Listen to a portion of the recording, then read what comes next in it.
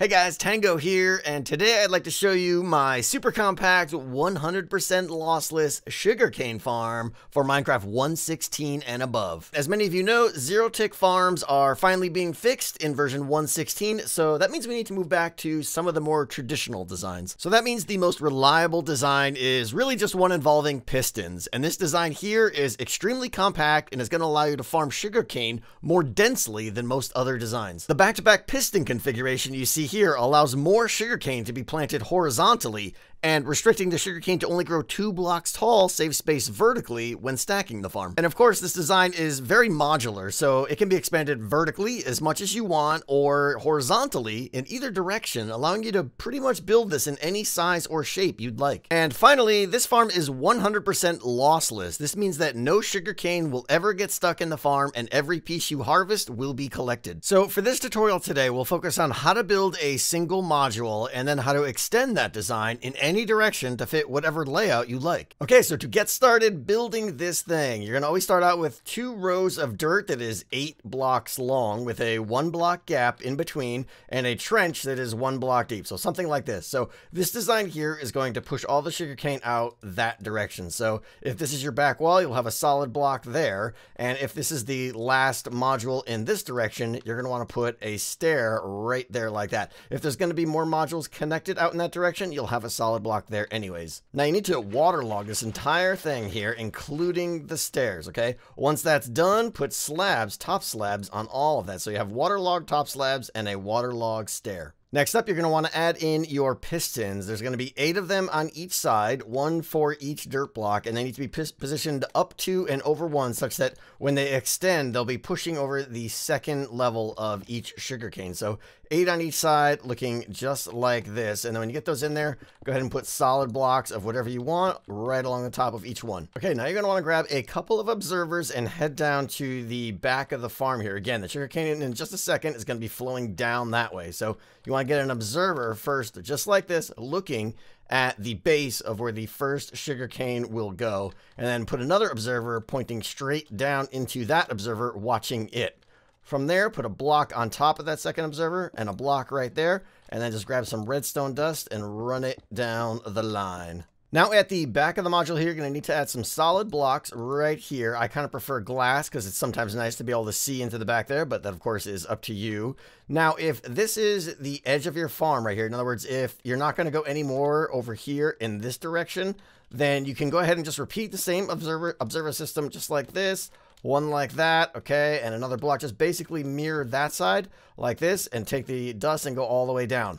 If, however, you are not doing that, then you could just take solid blocks here and go all the way up. So if there's going to be another module over here adjacent to it, then you just do this, and the observer from the module over here will also power this line. So what you still need to do, however, is run redstone dust all the way down, just like that. Okay, you're now ready to go ahead and add the sugarcane down both sides on all 16 pieces of dirt. And again, when you put that first one in next to that observer there, you should see your full line of pistons on that side extend. Do the same thing on the other side. Again, make sure you don't miss any blocks. Once that's in, grab some slabs of any kind, and you want to top slab the water there. So you're waterlogging these slabs on top of the water that's already there, and then you're going to flow some water down in between the sugarcane. Now, the water below, inside there, that's waterlogged is so that you can plant the sugarcane. The water on top that is flowing is to catch the sugarcane that just barely falls on the edge of these the dirt blocks. And this is what makes this farm lossless, or it's one of the things that makes it lossless. Now, if this is the bottom level of your farm, in other words, if there's not another module down here, you're good. If there is another module down here, you want to go ahead and break these slabs right now. 1, 2, 3, 4, 5, 6, 7. Leave the stairs there, okay? This allows items from down below to occasionally pop up and flow through here without getting stuck below. We're just about done with the module now. You want to add some iron bars starting in that middle block right there and bring these all the way down. So there should be 8 of them right in front of each of the pistons there. These are so that as the piston smashes the sugarcane off, they bounce into the iron bar and fall into the water. That's what happens to 99% of the sugarcane. And finally, we're going to need some blocks on top of where the pistons extend, where the third block of of the sugarcane would be. Now, if this is the top of your farm, this can be any block you want. If there's going to be another module up above, this is going to be a line of dirt. So you can just do dirt if you want. It's not going to hurt anything. Or you can just solid block it up if you want to make it look a little bit better from the top. So just like that, and your module is done. Okay, so now I'd like to talk about how you would extend this modular design and add other modules in each of the 3 directions. That being, extend another module out here to elongate the design, another one over here so it's adjacent, or even stack another one up on top to make the entire farm taller. So first, let's talk about how to extend the farm lengthwise. In other words, all of the sugarcane produced from this farm is going to go that direction, okay? It's going to flow down here and obviously fall off the end of this stair, and I'll show you how to make a catcher for it and all that stuff later. But for now, let's assume you want to continue and add another module right here down the line. So you're going to want to put 3 packed ice just like that with a pressure plate right on top of the middle one. You're also going to need a couple of blocks there and there, as well as some glass underneath right there and right there to keep the sugarcane from popping out and landing directly on the ice. Up on top now, you're going to want to get a repeater and extend the signal like that, okay? There's going to be another module over here, and the redstone will pick it right up. If, however, you have another module on the side, you're only going to need 1 repeater. You won't need 2 of them. But if it is the end module and this is the edge of your farm right here, then go ahead and add another repeater right there. At this point, you're ready to start the next module with your 2 rows of 8 blocks of dirt on each side and follow just as if you were building the module just before it. So when you're done, your extended module should look just like this all the way down. Notice the 3 glass blocks in between and the 3 packed ice with the pressure plate on the middle of it. And you should be looking good. And of course, nothing is stopping you from chaining this again and again if you'd like. It depends on which way you want to grow this farm. All right, now I want to show you how to extend the farm laterally. That is, kind of put another whole line here adjacent to it so that they're back to back. And this farm takes advantage of the fact that the pistons are actually touching back to back like that. So it makes stacking the farm in this direction very efficient. So of course, the first thing you're going to want to do is get your 2 rows of dirt in. Now, I'm going to show you how to tile this farm laterally that has also been extended lengthwise, but the same principles hold true here. Even if the farm wasn't extended in that direction, it's pretty easy to tile the farm laterally like this. So you want to get your rows of dirt in there, and those are 2 blocks between this row over here and the previous row from the other module. Once those dirt blocks are in, just go ahead and build the entire thing out exactly as you would have done the module previous to it. Now, the only difference to be aware of has to do with the redstone, which you can see here. So looking from the back now, you're only going to need 1 pair of observers for this line of pistons here, as well as the back-to-back line of pistons on the other side. So this 1 observer pair here will work for both modules. You can just take out the observer pair that was right there and just wire the redstone up just like this. And obviously you don't need a second repeater there. 1 will be enough to carry the signal all the way down. And if you feel like it, you can add in all the missing blocks on the back of the farm to kind of make everything look nice and flush if you want. And of course, if this is going to be the edge of your farm right here, in other words, if you're not going to tile more laterally, then you do need an observer pair there, and you do need to run this single redstone line down. So this would be a good example of a 2 module wide farm. You would see the observer pattern on this side running that edge and 1 on this edge.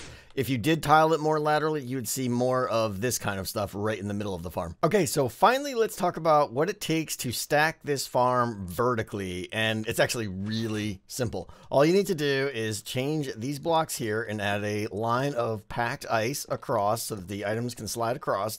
You want to grab some stairs and put them down at the end on top of the iron bar from the module below, and then go ahead and grab your water source and flow them all the way in between, waterlogging the stairs as well. And you should note that this water is going to be sitting directly on top of the iron bar of the module below. Okay, so I built out the rest of the modules, and again, they are built pretty much exactly the same. The only thing I want to point out here is when you're adding your flowing water source on top of your waterlogged top slabs there, you absolutely want to make sure that you break the slabs below it like this, okay? And you'll notice now that there's really nothing in between these 2 modules vertically except water. And what we're going to get is now some of the sugar cane that is popped off on this side will hit the iron bar and actually fall through to the farm below it. That's perfectly okay. And likewise, some sugar cane from this side is actually going to pop off and occasionally hit that water source and even flow up to the water source above it and flow off the top edge there. It doesn't really matter either way. All the sugar cane is going to flow off these edge sides here. And speaking of items flowing off the edge, it should be pretty straightforward on how to build a collection for this whole farm, but I'll show you anyways, just in case. Items, you're going to get a line of solid blocks just like that, block out here like that, and then just run some glass or whatever right here, all the way down so you can see the items if you want them. Block off the back sides here like that. You want to be sure not to have a block like right there though, because some of the items do come down on the edge and then they'll just sit on top of here without falling in. Go ahead and add your water source and just let it flow all the way down. Over here you can put your hopper and your chest or whatever your storage system is. Just remember, if you have an exceptionally wide farm and you need to continue this, of course you're going to need to put in a packed ice with a pressure plate and continue it that way. Just make sure that this pressure plate is not directly on any one of these 3 blocks right there. Okay, you want to do it like on something like right here or something like that, so that the items when they land will not land directly on the pressure plate. And finally, once you got your collection system in, you are going to need to put like a little vertical wall of glass here, and that's basically however high your farm is. If you have a farm that's just 1 tall, then you won't need this part at all, but for every layer you add up, you need to bring this wall up even, at least with this block here, so that items flowing off that shelf will hit this wall and fall down into the stream below. So same thing in front of every module, just like that. And again, if you had more modules going up, you would carry this wall up as high as needed. And that is it. The farm is complete. I've turned the random tick speed way up here just so you can get an idea how crazy this thing is under top speeds, but we've got a very compact design here that is lossless and easy to build, so go ahead and make one. Guys, if you enjoyed this tutorial, be sure to hit that like button, show your support for the channel, and if you're new here, go ahead and hit that subscribe button for more content just like this one. And as always, guys, I really appreciate you watching. I will see you next time.